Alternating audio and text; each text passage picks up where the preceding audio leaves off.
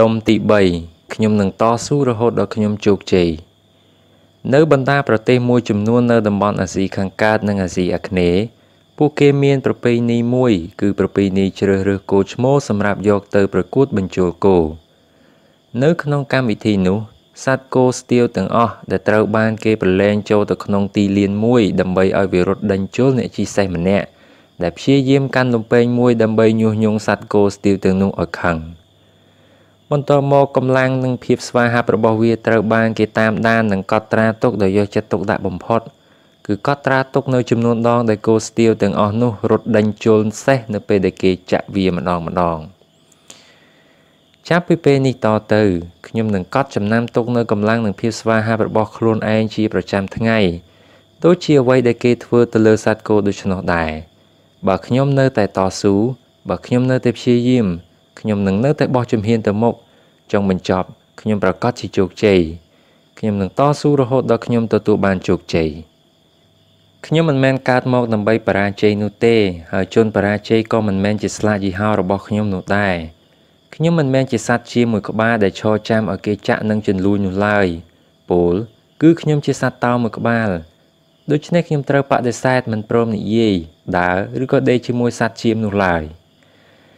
ខ្ញុំមិនស្ដាប់មនុស្សណាដែលចូលចិត្តយំទួញសោកឬក៏ត្អូញត្អែនឹងស្ថានភាពរបស់ខ្លួនព្រោះសេចក្តីទួញសោកនិងភាពត្អូញត្អែគឺជាជំងឺឆ្លងដែលគ្មានថ្នាំព្យាបាលបានរបស់ពួកគេដូច្នេះទុកឲ្យពួកគេធ្វើជាមិត្តភឿនរបស់សត្វជៀមទៅចុះចំពោះខ្ញុំវិញខ្ញុំមិនដែលចាត់ទុកថាទីសម្លាប់សត្វដែលជាទីកន្លែងចុងក្រោយសម្រាប់ជនបរាជ័យថាជាធ្នូខ្មោចរបស់ខ្ញុំនោះឡើយរង្វាន់សម្រាប់ជីវិតគឺតែងត្រូវបានទទួលនៅពេលយើងដើរដល់ទីចុងបញ្ចប់នៃគោលដៅជីវិតមិនមែននៅទីដែលយើងចេញដំណើរនោះទេហើយសំណួរដែលសួរថាតើត្រូវដើរប៉ុន្មានជំហានទើបទៅដល់ទីបំផុតនៃគោលដៅជីវិតគឺលែងមានសារៈសំខាន់សម្រាប់ខ្ញុំទៀតហើយខ្ញុំប្រហែលជាជួបនៅភាពបរាជ័យនៅពេលដើរដល់ជំហានទី1000ប៉ុន្តែភាពជោគជ័យក៏ប្រហែលជាកំពុងលាក់ខ្លួននៅម្ដុំផ្លូវបត់ដែលនៅមិនឆ្ងាយប៉ុន្មានពីជំហានទី1000នោះក៏ថាបានបើខ្ញុំបោះបង់មិនព្រមដើរឲ្យដល់ផ្លូវបត់នោះខ្ញុំនឹងមិនដឹងថាតាមពិតខ្លួនបានមកដល់ជិតទីគោលដៅទៅហើយខ្ញុំនឹងបោះជំហានទៅមុខជានិច្ចបើជំហានមួយនេះមិនទាន់នាំខ្ញុំទៅដល់ទីជោគជ័យទេខ្ញុំក៏នឹងបោះជំហានមួយទៀតនិងបន្តបោះម្ដងមួយទៀតព្រោះគ្រាន់តែបោះមួយជំហានម្ដងវាគ្មានអ្វីទៅពិបាកពេកនោះទេចាប់តាំងពីពេលនេះតទៅខ្ញុំនឹងចាត់ទុកការព្យាយាមរបស់ខ្ញុំក្នុងមួយថ្ងៃដូចជាស្នាមកាប់មួយកាំបិតនៅលើស្ដាច់ឈើអូកការកាប់លើកទី1ប្រហែលជាមិនមុតជ្រៅទៅក្នុងសាច់ឈើចំណែកឯការកាប់លើកទី2និងទី3ក៏ប្រហែលជាមិនអាចធ្វើឲ្យស្ដាច់ឈើនេះរំជើបរំជួលដែរមួយកាំបិតប្រៀបបាននឹងមួយសរសៃសក់ដែលមើលទៅដូចជាគ្មានបានផលអ្វីសោះប៉ុន្តែការកាប់បន្តិចម្ដងទោះដោយកម្លាំងក្មេងក៏ដោយថ្ងៃណាមួយស្ដាច់ឈើអូកដ៏ធំនេះប្រកាសជាដួលរលំជាក់ជាមិនខានមិនខុសអ្វីនឹងការព្យាយាមរបស់ខ្ញុំពីមួយថ្ងៃទៅមួយថ្ងៃដែលចុងក្រោយខ្ញុំនឹងទទួលបានជោគជ័យជាប្រកបការព្យាយាមរបស់ខ្ញុំប្រៀបបីដូចនឹងដំណក់ទឹកភ្លៀងដែលអាចធ្វើឲ្យភ្នំមួយคล้ายទៅជាដីរាបស្មើប្រៀបដូចនឹងក្រុមស្រមោចដែលអាចបំផ្លាញសត្វខ្លាមួយក្បាលប្រៀបបាននឹងវងផ្កាយដែលអាចបំភ្លឺផែនដីនៅក្នុងពេលរាត្រីនិងប្រៀបបានដូចជាទាសករដែលអាចកសាងប្រាសាទពីរ៉ាមីតដ៏ធំស្កឹមស្កៃខ្ញុំនឹងកសាងវិមានដែលចាប់ផ្ដើមពីដុំឥដ្ឋម្ដងមួយដុំព្រោះខ្ញុំដឹងថាការប្រឹងប្រែងបន្តិចម្ដងជាប់មិនដាច់នោះនឹងអាចសម្រេចកិច្ចការធំបានជាមិនខានខ្ញុំនឹងមិនខ្វល់ចិត្តដោយសារការបរាជ័យទៀតឡើយហើយខ្ញុំនឹងលុបចោលនៅពាក្យបោះបង់មិនអាចគ្មានសមត្ថភាពទៅមិនរួចមិនទំនងគ្មានសង្ឃឹមនិងដកថយចេញឲ្យអស់ពីភាសាដែលខ្ញុំប្រើប្រាស់ប្រចាំថ្ងៃព្រោះពាក្យទាំងអស់នេះគឺជាពាក្យអវិជ្ជមានដែលនាំមកនៅតែភាពបរាជ័យតែប៉ុណ្ណោះខ្ញុំនឹងមិនឲ្យខ្លួនឯងធ្លាក់ទៅក្នុងសេចក្តីអស់សង្ឃឹមនោះទេប៉ុន្តែបើជំងឺមួយនេះបានឆ្លងចូលទៅក្នុងខ្លួនរបស់ខ្ញុំបាត់ទៅហើយខ្ញុំក៏នឹងនៅតែបន្តធ្វើការងារនៅក្នុងអារម្មណ៍អស់សង្ឃឹមនេះដដែលខ្ញុំនឹងពុះពៀខ្ញុំនឹងស៊ូទ្រាំខ្ញុំនឹងដាក់ឧបសគ្គទាំងអស់នៅក្រោមបាតជើងហើយដាក់ភ្នែកសម្លឹងទៅគោលដៅជីវិតព្រោះខ្ញុំជឿថានៅត្រើយម្ខាងនៃសមុទ្រខ្សាច់ក្តៅហួតហែងគឺតែងតែមានវាលស្មៅពណ៌បៃតងជានិច្ច ខ្ញុំនឹងចងចាំទុកនៅច្បាប់នៃភាពផ្ទុយគ្នាហើយខ្ញុំនឹងប្រើប្រាស់វាឲ្យទៅជាប្រយោជន៍ខ្ញុំនឹងបន្តការតស៊ូជានិច្ចព្រោះខ្ញុំដឹងថាការបរាជ័យនៃការលក់លើកទី1បែរជាអាចបង្កើនសំណាងដើម្បីជោគជ័យនៃការលក់នៅលើកទី2ទៅវិញពាក្យថាទេដែលខ្ញុំឮបែរជានាំឲ្យខ្ញុំចូលទៅចិត្តសំឡេងថាបាទមុខរញ៉ូវដែលខ្ញុំឃើញបែរជាជួយរៀបចំឲ្យខ្ញុំឃើញទឹកមុខញញឹមស្រស់ស្រាយទៅវិញនៅខាងក្នុងសំណាងមិនល្អនៅថ្ងៃនេះតែមានគ្រាប់ពូជតូចមួយដែលនឹងនាំមកនៅសំណាងល្អនៅថ្ងៃស្អែកខ្ញុំត្រូវឆ្លងកាត់រាត្រីយប់ងងឹតសូន្យសងមុននឹងមកដល់ពេលថ្ងៃភ្លឺដូចគ្នានេះដែរខ្ញុំត្រូវបរាជ័យជាច្រើនដងមុននឹងទទួលបានជោគជ័យមួយដងហើយខ្ញុំត្រូវទទួលស្គាល់ការពិតនេះខ្ញុំនឹងព្យាយា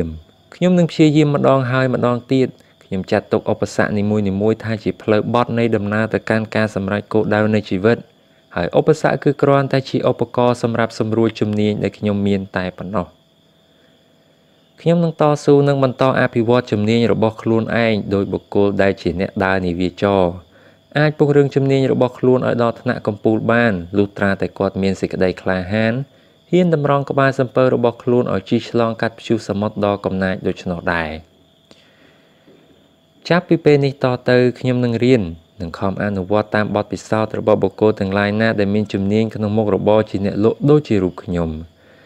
នៅចុងបញ្ចប់នៃថ្ងៃនីមួយៗមិនថាវាជាថ្ងៃជោគជ័យឬក៏បរាជ័យនោះទេខ្ញុំត្រូវលក់ឲ្យបានយ៉ាងហោចណាស់ចំនួន1ដងលើសកាលពីម្សិលមិញបើចិត្តរបស់ខ្ញុំបង្ខំរូបកាយដែលកំពុងតែអស់កម្លាំងឲ្យត្រឡប់ទៅផ្ទះវិញ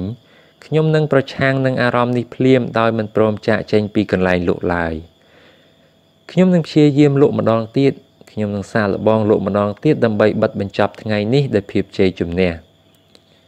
តែបើវាបរាជ័យខ្ញុំក៏នៅតែសាកល្បងម្ដងទៀតខ្ញុំនឹងមិនអនុញ្ញាតឲ្យថ្ងៃណាមួយត្រូវបានបិទបញ្ចប់ដោយភាពបរាជ័យនោះទេខ្ញុំធ្វើអញ្ចឹងគឺមានន័យថាខ្ញុំកំពុងបណ្ដោះគ្រាប់ពូជជោគជ័យនៅថ្ងៃនេះសម្រាប់ថ្ងៃស្អែក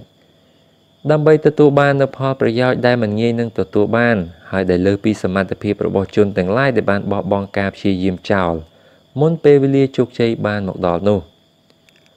នៅពេលជនដទៃបោះបង់ការតស៊ូរបស់ខ្លួនគឺជាពេលដ៏ល្អសម្រាប់ខ្ញុំចាប់ផ្ដើមព្រោះពេលនោះមានតែខ្ញុំម្នាក់ទេដែលនឹងប្រមូលយកផលទាំងអស់ខ្ញុំនឹងមិនអនុញ្ញាតឲ្យជោគជ័យកាលពីម្សិលមិញធ្វើឲ្យខ្ញុំស្កប់ចិត្តនោះទេព្រោះទង្វើបែបនេះគឺជាមូលហេតុដែលនឹងនាំមកនូវភាពបរាជ័យដ៏ធ្ងន់ធ្ងរបំផុតដូច្នេះខ្ញុំនឹងបំភ្លេចចោលនៅអ្វីៗដែលបានកើតឡើងកាលពីថ្ងៃដែលកន្លងផុតទៅមិនថាវាជារឿងល្អឬក៏ជារឿងអាក្រក់ឡើយហើយបែរជាទទួលស្វាគមន៍ថ្ងៃថ្មីប្រកបដោយសេចក្តីជឿជាក់ថាថ្ងៃនេះគឺជាថ្ងៃដែលល្អបំផុតក្នុងមួយឆាកជីវិតរបស់ខ្លួនខ្ញុំដរាបណាខ្ញុំនៅមានដង្ហើមខ្ញុំនៅតែតស៊ូជានិច្ចព្រោះឥឡូវនេះខ្ញុំបានដឹងក្បួនច្បាប់ដើម្បីជោគជ័យទៅហើយប្រសិនបើខ្ញុំព្យាយាមឲ្យបានគ្រប់គ្រាន់ខ្ញុំនឹងឈ្នះពេលខ្ញុំតស៊ូខ្ញុំនឹងឈ្នះជាប្រាកដ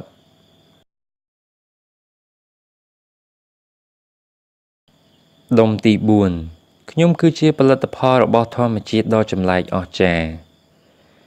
ចាប់តាំងពីដើមកំណើតនៃភពផែនដីមកគ្មានសភាវៈណាដែលមានចិត្តបេះដូងភ្នែកត្រចៀកដៃសក់និងមាត់ដូចរូបខ្ញុំបេះបិទនោះទេមិនថាកាលពីម្សិលមិញនៅថ្ងៃនេះឬក៏នៅថ្ងៃស្អែកក៏នឹងគ្មាននរណាម្នាក់ដែលអាចដើរនិយាយឬក៏គិតដូចជារូបខ្ញុំបេះបិទនោះដែរ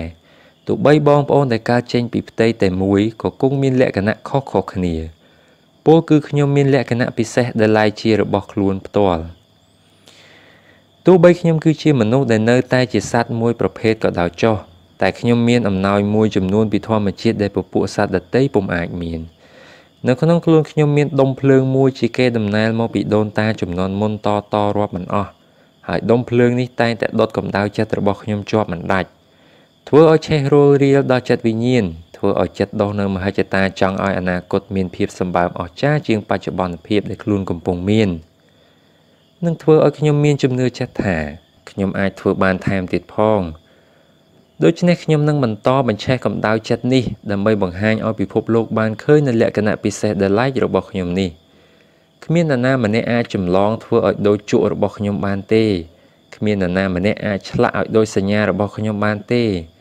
គ្មាននរណាអាចសរសេរឲ្យដូចអក្សររបស់ខ្ញុំបានទេហើយក៏គ្មាននរណាអាចបង្កើតកូនឲ្យដូចកូនរបស់ខ្ញុំបានទេ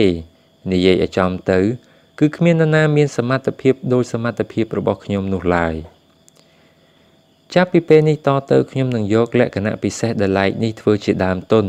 ព្រោះវាគឺជាទ្រព្យដ៏កម្រដែលត្រូវតែអភិវឌ្ឍឲ្យអស់ពីសក្តានុពល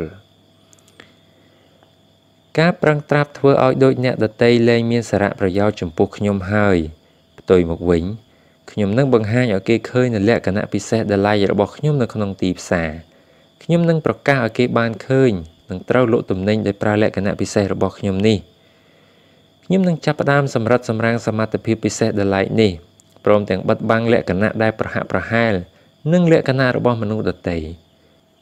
ដូចគ្នានេះដែរខ្ញុំនឹងធ្វើបែបនេះចំពោះទំនិញដែលខ្ញុំលក់ពោលគឺទាំងរបៀបលក់និងប្រភេទទំនិញត្រូវឲ្យខុសពីអ្នកដទៃហើយត្រូវមានមោទនភាពដោយសារលក្ខណៈដែលឡែកខុសពីគេនេះខ្ញុំគឺជាមនុស្សកម្រហើយតម្លៃគឺតែងតែកើតចេញពីលក្ខណៈកម្រនេះឯងពោលគឺមានន័យថាខ្ញុំជាមនុស្សម្នាក់ដែលមានតម្លៃខ្ញុំគឺជាផលិតផលចុងក្រោយបង្អស់បន្ទាប់អំពីដំណើរវិវត្តន៍អស់រយៈពេលរាប់ពាន់ឆ្នាំមកនេះខ្ញុំត្រូវបានបំពាក់ទៅដោយខួរក្បាលនិងរូបរាងកាយដែលមានគុណភាពល្អជាងអស់អង្គរាជាធិរាជ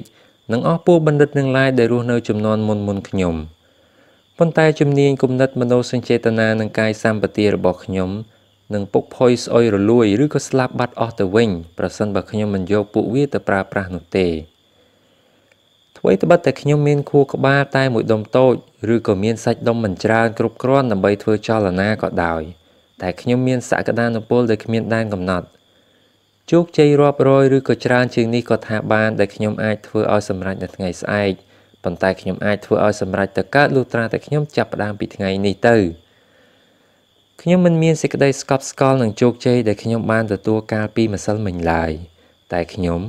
ក៏មិនបណ្ដោយខ្លួនឲ្យត្រេកត្រអាលនឹងពាក្យសរសើរដែរព្រោះទាំងនេះគឺជាតិចតួចណាស់មិនគួរណាចាប់អារម្មណ៍ខ្លាំងពេកនោះទេធាតុពិតខ្ញុំអាចសម្រេចជោគជ័យច្រើនណាស់ច្រើនជាងអ្វីដែលខ្ញុំធ្លាប់ទទួលបានទៅទៀតហើយខ្ញុំក៏មានសមត្ថភាពអាចធ្វើវាឲ្យសម្រេចបានថែមទៀតផងព្រោះមានរឿងអីដែលខ្ញុំត្រូវទុកឲ្យសមត្ថភាពអស្ចារ្យរបស់ធម្មជាតិត្រូវបិទបញ្ចប់ទៅត្រឹមថ្ងៃកំណើតរបស់ខ្ញុំចុះហេតុអ្វីក៏ខ្ញុំមិនបន្តសេចក្តីអស្ចារ្យនេះតាមរយៈសកម្មភាពរបស់ខ្ញុំថែមទៀតទៅខ្ញុំមិនមែនកើតមកនៅក្នុងโลกនេះដោយចៃដន្យនោះទេខ្ញុំកើតមកនេះដោយមានគោលបំណងច្បាស់លាស់ហើយគោលបំណងនោះគឺត្រូវរីកលូតលាស់ទៅមុខជានិច្ចគឺមិនត្រូវរួញតូចឲ្យទៅជាគ្រាប់ខ្សាច់មួយគ្រាប់នោះឡើយដូច្នេះចាប់ពីថ្ងៃនេះតទៅខ្ញុំនឹងប្រើការប្រឹងប្រែងរបស់ខ្ញុំដើម្បីក្លាយទៅជាភ្នំមួយនិងវឹកហាត់ដើម្បីបង្កើតសក្តានុពលរបស់ខ្ញុំរហូតទាល់តែអស់ពីសមត្ថភាពខ្ញុំនឹងពង្រីកចំណេះដឹងនិងជំនាញពង្រឹងទំនុកចិត្តលើខ្លួនឯងនិងបង្កើតគុណភាពទំនិញដែលខ្ញុំលក់ធ្វើដូចនេះផលនៃការលក់របស់ខ្ញុំប្រកាសជាកើនឡើងទ្វេដងខ្ញុំនឹងអនុវត្តការនិយាយម្ដងហើយម្ដងទៀតដើម្បីធ្វើឲ្យកាន់តែប្រសើរឡើងនៅពាក្យសម្ដីដែលខ្ញុំនឹងប្រើជាមួយអតិថិជនព្រោះវាគឺជាមូលដ្ឋានគ្រឹះនៃអាជីវកម្មរបស់ខ្ញុំហើយខ្ញុំក៏ចងចាំទុកជានិច្ចថាសិល្បៈនៅក្នុងការនិយាយដើម្បីធ្វើយ៉ាងណាលក់ឲ្យដាច់នៅផលិតផលតែមួយក៏អាចធ្វើឲ្យមនុស្សជាច្រើនជោគជ័យនិងមានទ្រព្យសម្បត្តិស្ដុកស្ដំបានដែរប៉ុន្តែវាត្រូវតែជាសិល្បៈនៃការបញ្ចេញវោហារសាស្ត្រដ៏ល្អឯកបំផុតបន្ថែមលើសពីនេះទៅទៀតនោះខ្ញុំក៏ត្រូវប្រឹងធ្វើយ៉ាងណាខំហាត់ពុតរឹកពៀនិងរូបលំអខាងក្រៅព្រោះថាចំណុចទាំងពីរនេះប្រៀបបាននឹងដុំស្ករដែលអាចតាក់ទាញវងស្រមោចទាំងឡាយដូច្នោះដែរខ្ញុំនឹងផ្ដោតថាមពលទាំងអស់ដែលខ្ញុំមាននៅក្នុងការងារដែលកំពុងតែត្រូវដោះស្រាយពេលនោះវានឹងធ្វើឲ្យខ្ញុំភ្លេចនៅការងារផ្សេងឯទៀតបញ្ហាគ្រួសារត្រូវຕົកនៅឯផ្ទះខ្ញុំមិនគិតបញ្ហាគ្រួសារនៅពេលខ្ញុំកំពុងធ្វើការនៅក្នុងទីផ្សារនោះឡើយបើមិនធ្វើដូច្នោះទេបញ្ហាគ្រួសារនឹងធ្វើឲ្យអារម្មណ៍របស់ខ្ញុំច្របូកច្របល់បញ្ហាលក់ដូរនៅទីផ្សារត្រូវຕົកនៅឯទីផ្សារខ្ញុំក៏មិនត្រូវយកបញ្ហាការងារមកគិតនៅក្នុងផ្ទះនោះដែរបើមិនដូច្នោះទេប្រកាសជាបណ្ដាលឲ្យបែកបាក់មនោសញ្ចេតនានៅក្នុងគ្រួសារជាមិនខាន គ្មានពេលចន្លោះទំនេរណាសម្រាប់គិតបញ្ហាលក់ដូរនៅក្នុងគ្រួសារហើយក៏គ្មានពេលចន្លោះទំនេរណាដើម្បីគិតបញ្ហាគ្រួសារនៅពេលខ្ញុំកំពុងលក់ដូរនៅទីផ្សារដែរបើខ្ញុំចាប់ផ្ដើមការងារមួយហើយខ្ញុំនឹងលែងចោលការងារមួយផ្សេងទៀតធ្វើដូចនេះទើបខ្ញុំអាចរក្សាតុល្យភាពរវាងការងារនិងគ្រួសារបានយ៉ាងល្អបើមិនបែងចែកឲ្យដាច់ចេញពីគ្នារវាងបញ្ហាទាំងពីរនេះទេអាជីវកម្មរបស់ខ្ញុំប្រកាសជារលំរលាយជាក់ជាមិនខានព្រោះបទពិសោធន៍នេះតែងឃើញកើតមានឡើងជាញឹកញយតាំងពីរាប់ពាន់ឆ្នាំមកម្ល៉េះខ្ញុំកើតមកមានភ្នែកសម្រាប់មើលនិងមានខួរក្បាលសម្រាប់គិតហើយក្រោយពីបានដឹងពីអាថ៌កំបាំងដ៏អស្ចារ្យមួយនេះហើយទើបខ្ញុំជឿជាក់ថា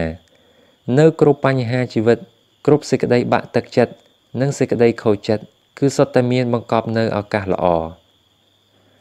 ខ្ញុំលែងមានភាពឆោតល្ងង់ដោយជឿលើមនុស្សដែលផ្អែកលើសម្លៀកបំពាក់ខាងក្រៅរបស់ពួកគេទៀតហើយព្រោះខ្ញុំមានភ្នែកសម្រាប់មើលខ្ញុំនឹងមើលឲ្យលើសពីរូបសម្បត្តិខាងក្រៅខ្ញុំនឹងមិនងាយត្រូវគេបោកប្រាស់បានទៀតទេគ្មានភាវៈគ្មានរុក្ខៈគ្មានខ្យល់គ្មានភ្លៀងគ្មានថ្មគ្មានបឹងបួរទន្លេជលសាណាដែលបានកើតមកឲ្យដូចនឹងរូបខ្ញុំឡើយព្រោះខ្ញុំកើតមកគឺព្រមទៅដោយមនោសញ្ចេតនានិងមានគោលបំណងនៅក្នុងជីវិតកាលពីអតីតកាលខ្ញុំមិនធ្លាប់បានដឹងនៅសេចក្តីពិតមួយនេះមែនតែចាប់ពីពេលនេះតទៅខ្ញុំនឹងដឹកនាំនិងឆ្លាក់ជីវិតរបស់ខ្ញុំឲ្យទៅជាលក្ខណៈរបស់ខ្លួនឯងធម្មជាតិមិនដែលស្ដាប់ពាក្យបរាជ័យឡើយធម្មជាតិកើតមកគឺដើម្បីឈ្នះចំណែកឯខ្ញុំវិញក៏មិនខុសអ្វីអំពីធម្មជាតិនោះដែរហើយការសម្រេចចិត្តជោគជ័យនីមួយៗនឹងធ្វើឲ្យខ្ញុំកាន់តែមានភាពងាយស្រួលឡើងដើម្បីសម្រេចជោគជ័យដែលនៅបន្តទៀតខ្ញុំនឹងឈ្នះហើយខ្ញុំនឹងក្លាយទៅជាអ្នកលក់ដ៏កំពូលម្នាក់ព្រោះខ្ញុំមានលក្ខណៈពិសេសដែលធម្មជាតិបានផ្ដល់ឲ្យខ្ញុំគឺជាផលិតផលរបស់ធម្មជាតិដ៏ចម្លែកអស្ចារ្យ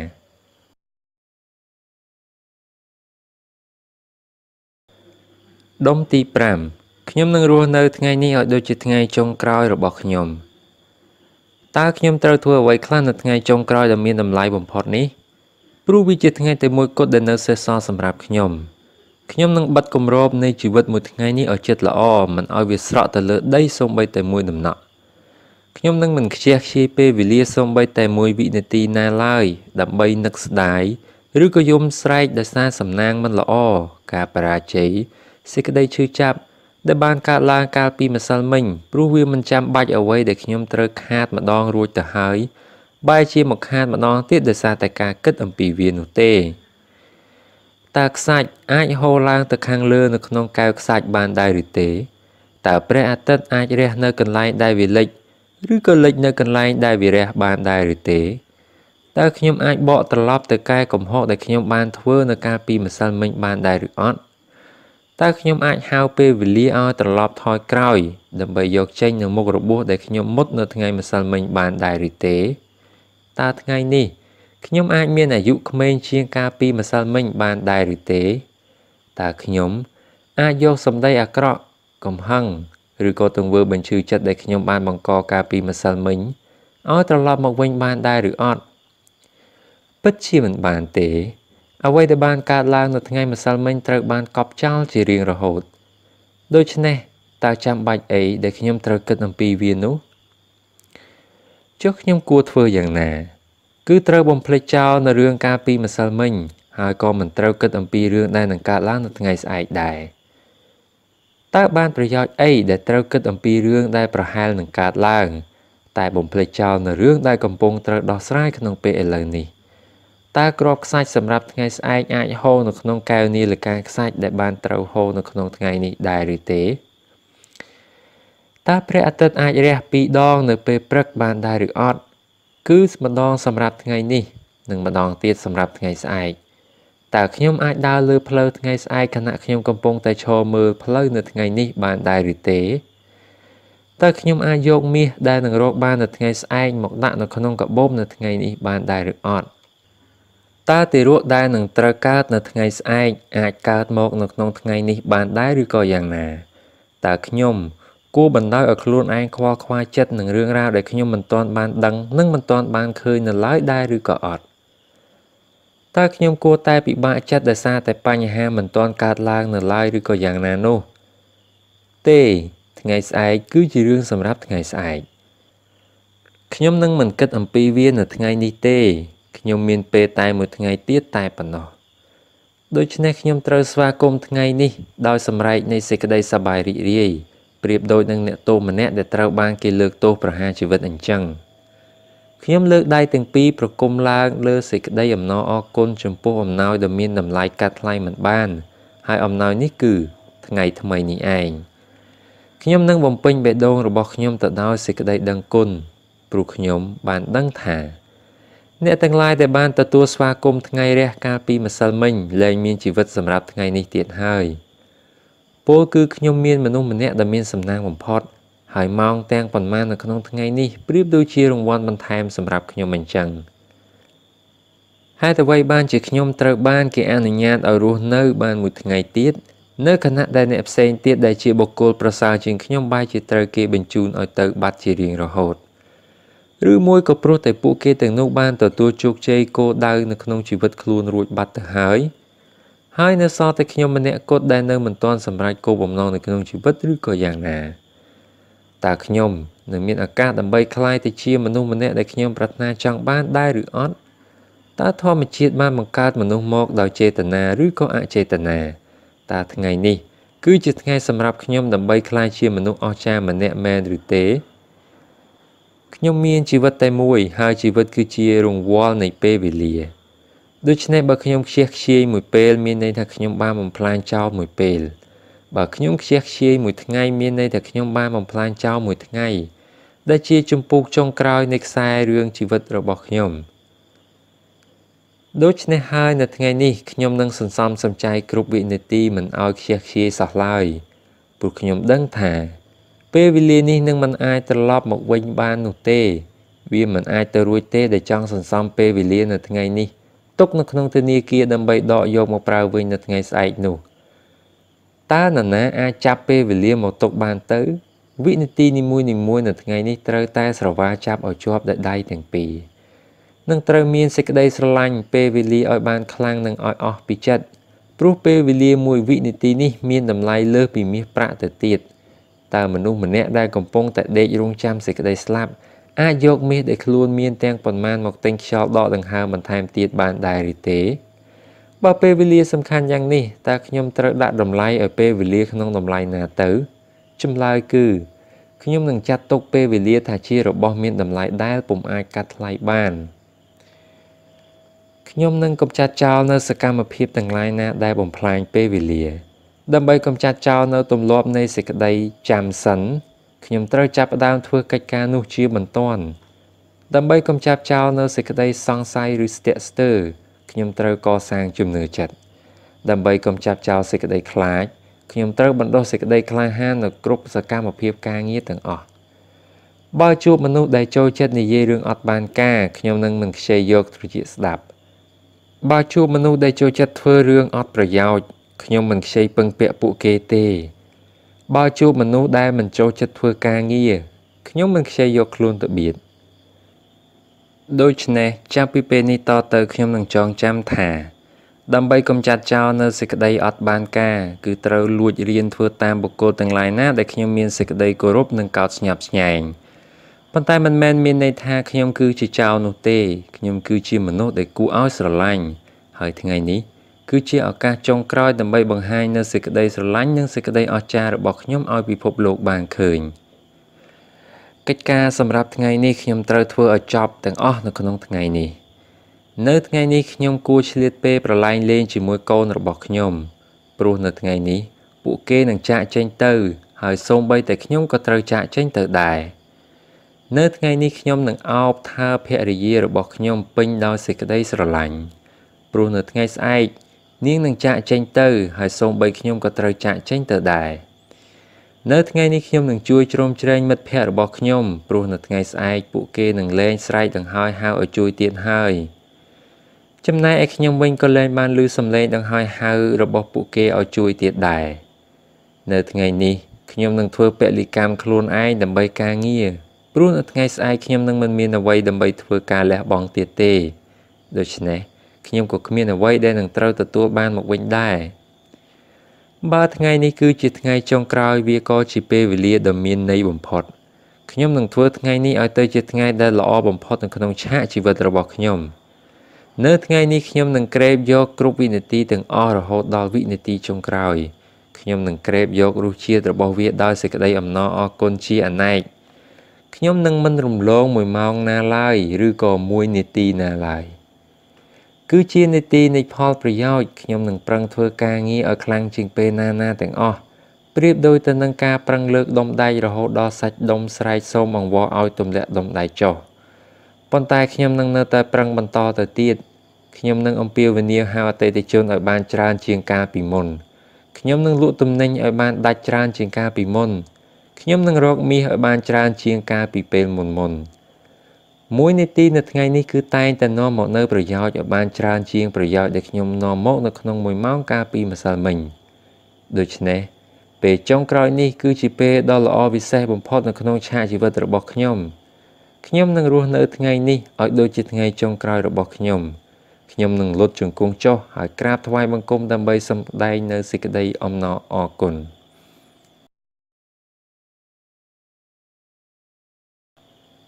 ដុំទី6ថ្ងៃនេះខ្ញុំនឹងធ្វើជាម្ចាស់លើអារម្មណ៍របស់ខ្លួនឯងទឹកចូលទឹកនាចរដូវរងាកន្លងទៅរដូវក្តៅក៏ចូលមកដល់សភាពក្តៅថយចុះឯសភាពត្រជាក់ក៏ចូលមកជំនួសព្រះអាទិត្យរះព្រះអាទិត្យលិច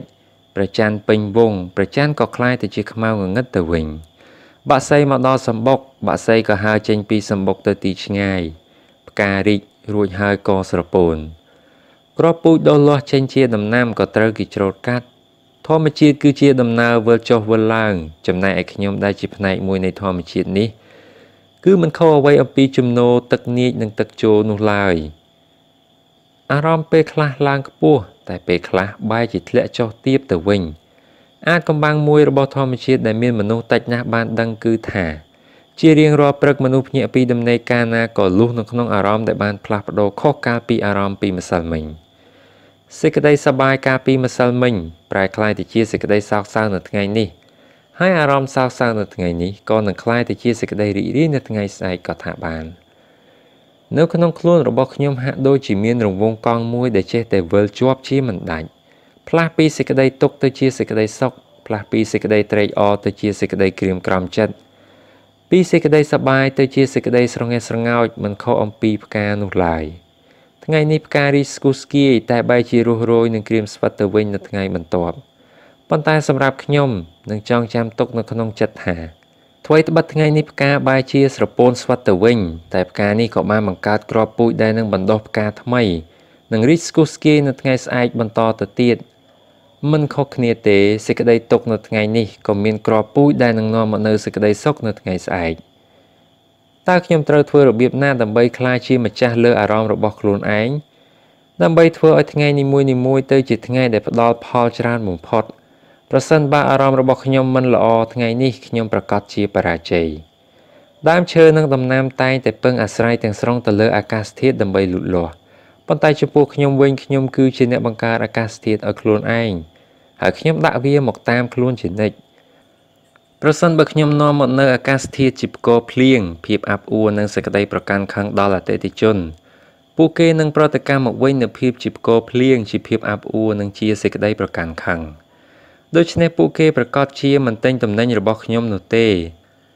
តែប្រសិនបើខ្ញុំនាំមកនៅសេចក្តីរួសរាយរាក់ទាក់សេចក្តីស្រស់ថ្លានិងភាពកំប្លុកកំប្លែងដល់អតិថិជនពួកគេនឹងតបតមកវិញនៅសេចក្តីរួសរាយរាក់ទាក់សេចក្តីស្រស់ថ្លានិងការសើចសប្បាយរីករាយពេលនោះអាកាសធាតុដែលខ្ញុំបានបង្កើតមកនេះនឹងឲ្យផលជាការលក់ដាច់នៅផលិតផលនិងដុំមាសមកឲ្យខ្ញុំទៅវិញតើខ្ញុំត្រូវធ្វើយ៉ាងណាដើម្បីក្លាយទៅជាម្ចាស់លើអារម្មណ៍របស់ខ្លួនឯងដើម្បីឲ្យថ្ងៃនេះក្លាយទៅជាថ្ងៃពោពេញដោយសេចក្តីសប្បាយរីករាយ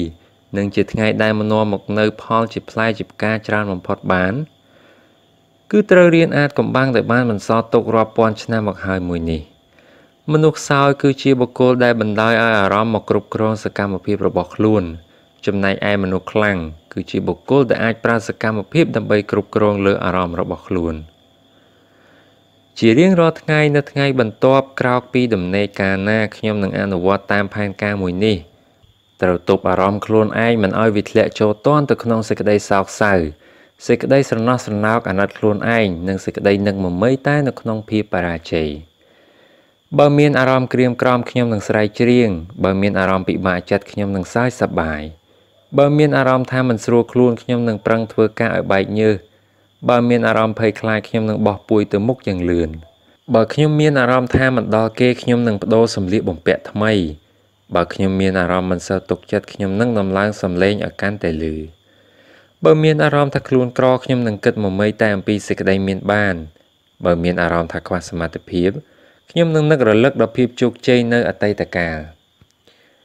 បើមានអារម្មណ៍ថាខ្លួនឯងគ្មានតម្លៃខ្ញុំនឹងគិតទៅដល់គោលដៅនៃជីវិតនាពេលអនាគតដូច្នេះចាប់ពីពេលនេះតទៅខ្ញុំនឹងចងចាំទុកនៅក្នុងចិត្តថាមានតែបុគ្គលដែលមានសមត្ថភាពតូចទាបជាងគេទេដែលនៅមានឱកាសដើម្បីក្លាយជាមនុស្សដ៏ប្រសើរអស្ចារ្យម្នាក់នៅពេលខាងមុខនឹងមានថ្ងៃខ្លះខ្ញុំត្រូវតតាំងដោយសេចក្តីក្លាហាននិងកម្លាំងនៃអារម្មណ៍អវិជ្ជមានដែលមានសមត្ថភាពអាចហែកហួរខ្ញុំឲ្យទៅជាចម្រៀកបានហើយអារម្មណ៍អវិជ្ជមានទាំងអស់នោះដូចជាការពិបាកចិត្តនិងការធ្លាក់ទឹកចិត្តជាដើមងាយនឹងកត់ចំណាំបានណាស់វាគឺជាគ្រឿងបំផ្លាញជីវិតប៉ុន្តែក៏នៅមានអារម្មណ៍មួយចំនួនដែលចូលមកក្នុងរូបភាពស្រស់ស្រាយនិងមិត្តភាពប៉ុន្តែពួកវាបែរជាអាចបំផ្លាញខ្ញុំទៅវិញ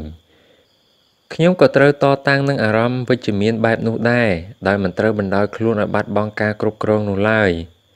បើក្លាហានជ្រុលពេកខ្ញុំនឹងនឹកដល់ភាពបរាជ័យដែលធ្លាប់មានបើឃ្លានហួសពេកខ្ញុំនឹងនឹកដល់សេចក្តីអត់ឃ្លាននៅអតីតកាលបើមានសេចក្តីឆ្អែតឆ្អន់ពេកខ្ញុំនឹងគិតថាមានគេមកប្រកួតប្រជែងបើសប្បាយរីករាយពេកក្នុងភាពល្បីឈ្មោះខ្ញុំនឹងគិតដល់ពេលអាម៉ាស់មុខបើមានទ្រព្យសម្បត្តិច្រើនពេកខ្ញុំនឹងនឹកគិតដល់ជនដែលគ្មានបាយហូបបើមានមោទនភាពលើខ្លួនឯងពេកខ្ញុំនឹងនឹកគិតដល់ការនៅទន់ខ្សោយបើគិតថាជំនាញរបស់ខ្លួនខ្ពស់ហួសតម្រូវការរបស់គេខ្ញុំនឹងងើយឡើងលើហើយសម្លឹងមើលទៅផ្កាយដែលបានរៀនចំណេះដឹងថ្មីមួយនេះខ្ញុំក៏ត្រូវស្វែងយល់អំពីអារម្មណ៍របស់អ្នកទាំងឡាយដែលខ្ញុំកំពុងបញ្ចុះបញ្ចូលឲ្យទិញទំនិញរបស់ខ្ញុំផងដែរខ្ញុំនឹងមិនប្រកាន់ទោសពៃនឹងអារម្មណ៍ខឹងក្រេវក្រោធនិងអារម្មណ៍មួម៉ៅរបស់ពួកគេទេព្រោះខ្ញុំយល់ថាពួកគេនៅមិនទាន់បានរៀននៅអាកំបាំងដើម្បីគ្រប់គ្រងចិត្តរបស់ខ្លួនឯងនៅឡើយខ្ញុំអាចទ្រាំឈរដើម្បីរាំងគ្រាប់ព្រួញនៃពាក្យបញ្ឈឺរបស់ពួកគេព្រោះខ្ញុំជឿជាក់យ៉ាងមុតមាំថាពួកគេនឹងផ្លាស់ប្ដូរចិត្តហើយរីករាយនឹងត្រឡប់មករកខ្ញុំវិញខ្ញុំលែងវិនិច្ឆ័យមនុស្សដែលគ្រាន់តែបានជួបគ្នាតែមួយដងហើយនៅថ្ងៃស្អែកខ្ញុំនឹងហៅពួកគេមកម្ដងទៀតគឺអ្នកដែលបានបង្ហាញសេចក្តីក្រេវក្រោធនៅពេលស្ដាប់ការឃោសនារបស់ខ្ញុំនៅថ្ងៃនេះនៅថ្ងៃនេះគេប្រកែកមិនព្រមទិញរទេះសេះមាសដែលមានតម្លៃត្រឹមតែមួយកាក់តែថ្ងៃស្អែកពួកគេគង់នឹងហ៊ានដោះដូរផ្ទះរបស់ខ្លួនជាមួយនឹងដើមឈើមួយកង់ជាក់ជាមិនខានអាចកំបាំងដែលខ្ញុំបានរៀននេះគឺជាគន្លឹះនាំខ្ញុំទៅជាអ្នកមានទ្រព្យសម្បត្តិស្ដុកស្ដម្ភម្នាក់នៅថ្ងៃអនាគតចាប់ពីពេលនេះតទៅខ្ញុំនឹងរៀនពិនិត្យមើលដើម្បីយល់អំពីអារម្មណ៍របស់អ្នកដទៃព្រមទាំងអារម្មណ៍របស់ខ្លួនឯងផងដែរចាប់ពីគណៈនេះទៅខ្ញុំត្រូវត្រៀមខ្លួនជាស្រេចដើម្បីគ្រប់គ្រងចិត្តរបស់ខ្លួនឯងសូម្បីតែពេលក្រោកពីដំណេកក៏ដោយខ្ញុំនឹងធ្វើជាម្ចាស់លើអារម្មណ៍តាមរយៈការប្រព្រឹត្តនៅសកម្មភាពណាដែលវិជ្ជមានហើយបើកាលណាខ្ញុំអាចគ្រប់គ្រងអារម្មណ៍របស់ខ្លួនឯងបានហើយខ្ញុំក៏នឹងអាចគ្រប់គ្រងវាសនារបស់ខ្លួនឯងបានដែរថ្ងៃនេះខ្ញុំនឹងគ្រប់គ្រងវាសនារបស់ខ្លួនឯងហើយវាសនាដែលខ្ញុំប្រាថ្នាចង់បាននោះគឺចង់ក្លាយជាកម្ពុជានៃលោកម្នាក់នៅលើលោកខ្ញុំគឺជាម្ចាស់លើខ្លួនឯងខ្ញុំនឹងក្លាយជាមនុស្សអស្ចារ្យម្នាក់យ៉ាងពិតប្រាកដ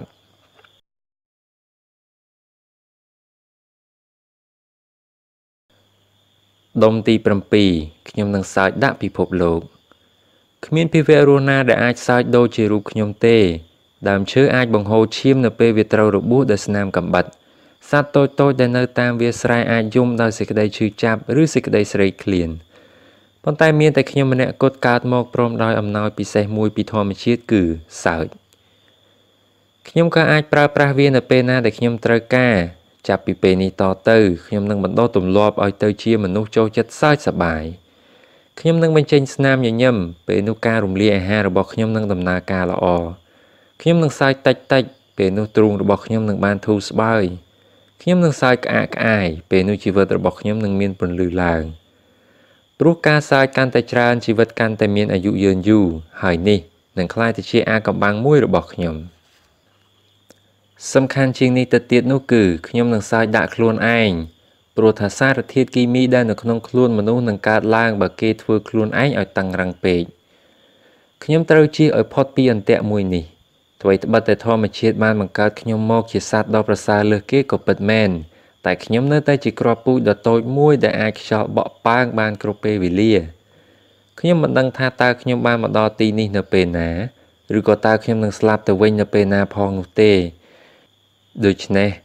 មានរឿងអីបានជាខ្ញុំត្រូវអនុញ្ញាតឲ្យរឿងមិនមានប្រយោជន៍ដែលបានកើតឡើងនៅថ្ងៃនេះមករំខានដល់អារម្មណ៍របស់ខ្លួនឯងតើអ្វីទៅដែលខ្ញុំអាចយកមកជំនួសរឿងដែលគ្មានបានការទាំងនោះឲ្យបានមុនពេលព្រះអាទិត្យលិចចុះតើខ្ញុំអាចហាមាត់សើចដោយរបៀបណាជាពិសេសនៅពេលដែលខ្ញុំកំពុងប្រឈមមុខនឹងមនុស្សឬស្ថានភាពដែលបញ្ឈឺចិត្តខ្ញុំដែលអាចធ្វើឲ្យខ្ញុំស្រក់ទឹកភ្នែកឬធ្វើឲ្យខ្ញុំទ្រាំប្រើពាក្យប្រមាថតបទៅវិញមិនបាន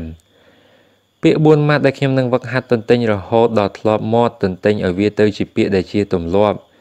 ដែលខ្លាំងរហូតដល់វាអាចលេចចេញមកគ្រប់គ្រងខួរក្បាលរបស់ខ្ញុំភ្លាមនៅខណៈដែលខ្ញុំចាប់ផ្ដើមអស់សេចក្តីអត់ធ្មត់និងសេចក្តីរាក់ទាក់ពាក្យ4ម៉ាត់នេះត្រូវបានហុចបន្តពីមួយជំនាន់ទៅមួយជំនាន់អស់រយៈពេលរាប់ពាន់ឆ្នាំមកហើយវានឹងជួយខ្ញុំឲ្យឆ្លងផុតរាល់ស្ថានភាពមិនអនុគ្រោះទាំងឡាយនិងធ្វើឲ្យអារម្មណ៍របស់ខ្ញុំមានតុល្យភាពឡើងវិញពាក្យទាំង4ម៉ាត់នោះគឺវានឹងរលត់បាត់ទៅវិញអ្វីៗនៅលើโลกនេះមិនថាថេរនោះទេហើយនឹងរលត់បាត់ទៅវិញដោយពិតប្រាកដនៅពេលខ្ញុំមានទុក្ខដោយជំងឺឈឺក្បាលជាទម្ងន់ខ្ញុំនឹងលួងលោមខ្លួនឯងថាជំងឺនេះនឹងរលត់បាត់ទៅវិញនៅពេលខ្ញុំសប្បាយតតែភ្លេចខ្លួនដោយសារតែភាពជោគជ័យខ្ញុំនឹងប្រមានខ្លួនឯងថាវាក៏នឹងរលត់បាត់ទៅវិញដែរនៅពេលខ្ញុំពិបាកចិត្តដោយសារភាពទីទាល់ក្រខ្ញុំនឹងប្រាប់ខ្លួនឯងថាវាក៏នឹងរលត់បាត់ទៅវិញនៅពេលខ្ញុំមានបន្ទុកធ្ងន់ដែលមានទ្រព្យសម្បត្តិច្រើនពេកខ្ញុំក៏ប្រាប់ខ្លួនឯងថាវាក៏នឹងរលាយបាត់ទៅវិញគិតមើលអ្នកដែលបានសាងសង់ប្រាសាទពីរ៉ាមីតបាត់ខ្លួនទៅណាអស់ហើយតើពួកគេមិនត្រូវបានកប់នៅក្រោមថ្មនៃប្រាសាទនោះទេឬតើនៅថ្ងៃណាមួយប្រាសាទពីរ៉ាមីតខ្លួនឯងក៏នឹងត្រូវរលំកប់នៅក្រោមដីឬក៏យ៉ាងណាបើអ្វីៗនឹងត្រូវរលត់បាត់ទៅវិញទៅហើយតើខ្ញុំនៅខ្វល់ខ្វាយចិត្តដោយសាររឿងដែលបានកើតឡើងនៅថ្ងៃនេះទៀតធ្វើអីខ្ញុំនឹងលម្អថ្ងៃនេះដោយគំនូរពណ៌នៃសេចក្តីសើចសប្បាយរីករាយខ្ញុំនឹងកាត់តម្រឹមយប់នេះដាក់នៅក្នុងចម្រៀងមួយបទខ្ញុំមិនមែនបង្ខំខ្លួនឯងឲ្យសើចទេតែផ្ទុយមកវិញគឺខ្ញុំគ្មានពេលទំនេរឯណាសូម្បីតែបន្តិចដើម្បីកើតទុកនោះសោះឡើយសេចក្តីសប្បាយសម្រាប់ថ្ងៃនេះខ្ញុំនឹងសើចឲ្យអស់នៅថ្ងៃនេះព្រោះសេចក្តីសប្បាយមិនមែនជាគ្រាប់ធញ្ញជាតិដែលអាចសន្សំទុកបាននៅក្នុងប្រអប់នោះឡើយហើយវាក៏មិនមែនជាទឹកស្រាដែលត្រូវសន្សំទុកនៅក្នុងដបនោះដែរយើងមិនអាចសន្សំទុកសេចក្តីសប្បាយនៅថ្ងៃនេះសម្រាប់ថ្ងៃស្អែកបាននោះទេដូច្នេះយើងត្រូវបណ្ដុះវានៅថ្ងៃនេះហើយត្រូវច្រូតកាត់វានៅថ្ងៃនេះតែម្ដងខ្ញុំត្រូវធ្វើបែបនេះចាប់ពីពេលនេះតទៅសេចក្តីសើចសប្បាយក៏នឹងអាចធ្វើឲ្យស្ថានភាពចុះស្រាលទៅតាមនោះដែរខ្ញុំនឹងសើចចំអកឲ្យការបរាជ័យរបស់ខ្លួនឯងដូច្នេះវានឹងត្រូវរសាត់បាត់ទៅតាមផ្សែងពពកនៃសេចក្តីសុបិនខ្ញុំនឹងសើចចំអកឲ្យភាពជោគជ័យរបស់ខ្លួនឯងដូច្នេះវានឹងរួញតូចឲ្យសមទៅនឹងមាឌពិតប្រាកដរបស់វាដែលនឹងមិនសមធ្វើឲ្យខ្ញុំមានមោទនភាពជ្រុលហួសហេតុខ្ញុំនឹងសើចចំអកឲ្យសេចក្តីបាបហើយវានឹងរលត់បាត់រូបរាងដោយគ្មានបន្សល់ទុកសូម្បីតែក្លិនខ្ញុំនឹងសើចចំអកឲ្យសេចក្តីបុណ្យពេលនោះវានឹងរីកចម្រើនឡើងនិងកាន់តែលើកទឹកចិត្តដើម្បីប្រព្រឹត្តក្នុងអំពើល្អថែមទៀតផងខ្ញុំអាចទទួលជោគជ័យនៅក្នុងថ្ងៃនីមួយៗទៅបានលុះត្រាតែស្នាមញញឹមរបស់ខ្ញុំអាចនាំឲ្យអ្នកដទៃទៀតញញឹមតាមព្រោះបើខ្ញុំធ្វើមុខក្រញ៉ូវនឹងគ្មាននរណាមកទិញទំនិញរបស់ខ្ញុំឡើយចាប់ពីពេលនេះតទៅខ្ញុំនឹងរវល់ជូតគ្រាប់ញើសតែម្យ៉ាងប៉ុណ្ណោះព្រោះបុគ្គលដែលរវល់នឹងអារម្មណ៍ក្រៀមក្រំរវល់តែសោកស្ដាយឬក៏រវល់តែមួម៉ៅគឺជាបុគ្គលគ្មានតម្លៃអ្វីដើម្បីមកអង្គុយលក់ទំនិញនៅទីផ្សារឡើយចំណែកឯស្នាមញញឹមវិញក៏អាចតាក់ទាញដុំមាសហើយពាក្យគួរសមមួយម៉ាត់ដែលនិយាយដោយស្មោះត្រង់ចេញពីដួងចិត្តអាចតាក់ទាញទ្រព្យសម្បត្តិដើម្បីសាងសង់វិមានដ៏ស្កឹមស្កៃមួយបាន ខ្ញុំនឹងធ្វើខ្លួនឯងឲ្យទៅជាមនុស្សសំខាន់ជាមនុស្សចេះគួរសមនិងជាមនុស្សថ្លៃថ្នូរហើយខ្ញុំក៏មិនភ្លេចសើចដាក់ខ្លួនឯងនិងសើចដាក់ពិភពលោកនោះដែរខ្ញុំត្រូវធ្វើខ្លួនឲ្យដូចជាក្មេងតូចម្នាក់ព្រោះថាមានតែក្មេងតូចទេដែលអាចដើរទៅសុំអ្វីៗពីមនុស្សនានាបានបើខ្ញុំមិនដើរទៅរកអ្នកដទៃទេខ្ញុំនឹងមិនអាចរស់នៅកន្លែងណាឲ្យឆ្ងាយពីកូនខ្ទមរបស់ខ្លួនឯងបានឡើយដរាបណាខ្ញុំអាចហាមាត់សើចបានខ្ញុំនឹងមិនក្រនោះទេហើយនេះគឺជាអំណោយដ៏ពិសេសមួយដែលធម្មជាតិផ្ដល់មកឲ្យមនុស្សគ្រប់គ្នាខ្ញុំលែងមើលរំលងអំណោយនេះតទៅទៀតហើយមានតែសម្លេងសើចក្អាកក្អាយនិងទឹកមុខរីករាយទេដែលអាចធ្វើឲ្យខ្ញុំជោគជ័យបានមានតែសម្លេងសើចក្អាកក្អាយនិងទឹកមុខរីករាយទេដែលអាចធ្វើឲ្យខ្ញុំពេញចិត្តនឹងផលនៃការងាររបស់ខ្លួនឯងបានបើធ្វើប៉ុណ្ណឹងមិនកើតទេខ្ញុំប្រកាសជាបរាជ័យព្រោះសេចក្តីរស់រាយគឺប្រៀបដូចជាស្រាដែលបន្ថែមរសជាតិដល់អាហារដើម្បីបានក្រេបរសជាតិនៃភាពជោគជ័យខ្ញុំត្រូវធ្វើខ្លួនឲ្យមានភាពសប្បាយនិងរួសរាយរាក់ទាក់ហើយសំណើចនឹងក្លាយទៅជាកម្លាំងដែលជួយជ្រោមជ្រែងខ្ញុំនឹងសើចសប្បាយរីករាយខ្ញុំនឹងជោគជ័យខ្ញុំនឹងក្លាយជាអ្នកលក់ដ៏កំពូលម្នាក់ដែលពិភពលោកមិនធ្លាប់បានស្គាល់